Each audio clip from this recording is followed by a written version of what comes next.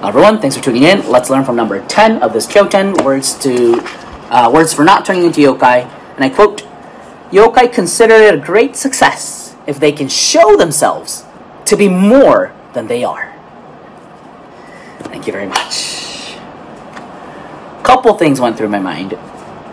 To show themselves more than they are, and the definition of success. So showing themselves to be more than they are.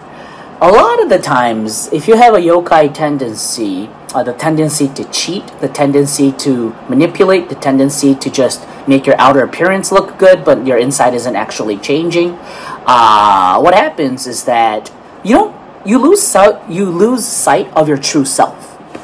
So you lose sight of an objective evaluation of your level of enlightenment or your level of capacity or how well you can do in work. So, I think this is an objective sentence. They're showing themselves to be more than they are. But a lot of the times, yokai are believing that they are that much, but they're actually not. So that was the first thing that caught my attention. The second part is the first part of the sentence. Yokai considered a great success if blah, blah, blah. So, I think this goes to how you define success. Each person's definition of success is pretty different, actually. And depending on the definition of success, because we, subconsciously want to achieve success innately from the bottom of our souls, the definition is very important because that's going to be your goal, right? Even if you make great efforts, if the direction is wrong, you will lose the battle. So, definition of success, I think, is crucial. If you really want to know the Alcantara's true definition of success, I recommend you reading The Laws of Success. It is incredible.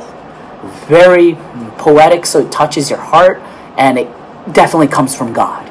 It's such divine power, divine words that define success in a form of eternal love, eternal prosperity, eternal challenges, eternal growth. He uses the word eternal for the definition of success. Usually, the yokai way of success is there's a cap to it. So I've already achieved.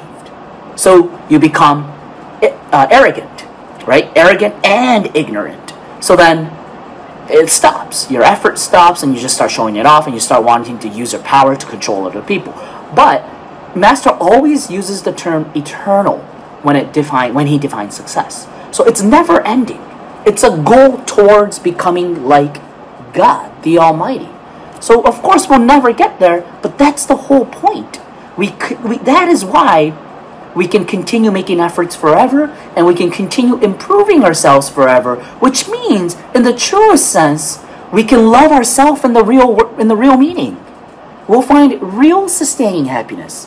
Like yokai happiness, yokai success is not lasting, and it's not true form of happiness. It doesn't last forever.